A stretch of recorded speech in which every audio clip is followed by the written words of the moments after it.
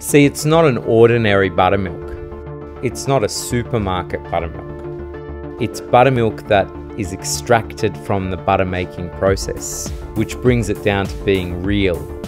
Hello, I'm Pepe from Pepe Butter Company.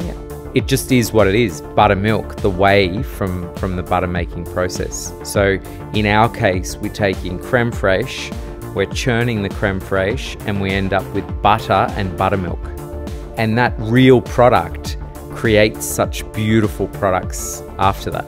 Buttermilk for me is that acidic taste that I look for in cooking, and you can't find it in anything else. I'm Mike McInerney. I'm the owner of Kitchen by Mike, and I'm here to talk about buttermilk. Buttermilk is such a beautiful ingredient. It's got that lovely acidity, and it's like drinking yogurt. So however you would use yogurt in a recipe, you could use buttermilk. For instance, today I'm pot roasting mutton leg in real buttermilk. And the reason I'm doing this is because buttermilk has this acidity. It gives the lamb lovely tenderness. The acidity cuts the richness of the mutton. And also what happens is the curd separates and forms this beautiful golden layer on top of the lamb, and it's like eating this beautiful rich cheese with the lamb. It's just incredible. You can't do that with standard buttermilk. So that's just taking it to another level. Real buttermilk is a simple and natural ingredient, and it has the potential to enhance the taste and the nature of the food as the producers and chefs make their creations. After tasting Pepe's buttermilk, I knew that I had to produce a product using this buttermilk, and that's how I came up with the buttermilk iced cream. Hi, I'm Myrna from Dessert Makers. Buttermilk iced cream is made by mixing buttermilk with Pepe creme fraiche and a sprinkle of sugar, and then putting that in my churn and churning it for about 10 minutes, and then that's it. It's been great. People love the flavour. People are being introduced to real buttermilk, and that's the main thing here, I think. Some people don't get it because they've never had real buttermilk, and this is a really good way of introducing them to real buttermilk.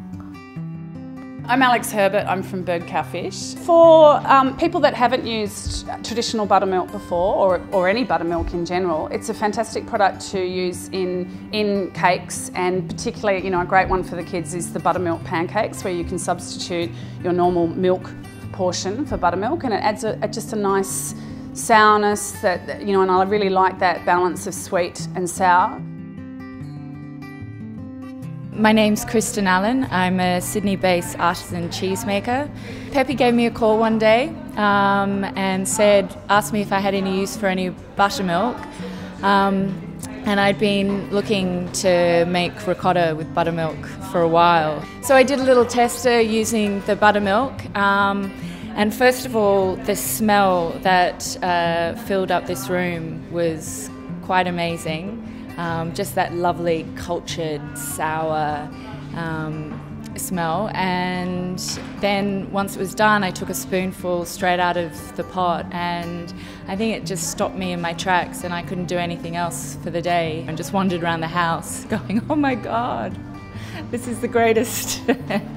Pepe's buttermilk, because it's the real deal, It's got the cultures in it, the flavours just amazing. That lovely sourness just makes the ricotta, just gives the ricotta just this extra flavour that is unlike no other. And I've given it to so many different people and they say it's the best ricotta they've tasted.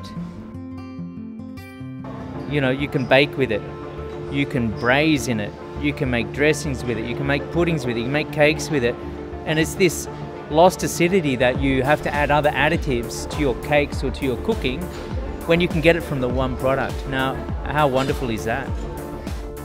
It's very exciting to see a lot of the chefs and producers wanting to take up this product and make stuff with it, produce with it, cook with it.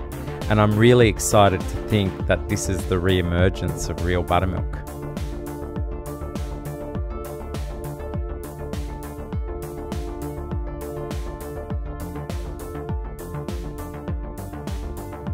real buttermilk only comes from the butter making process.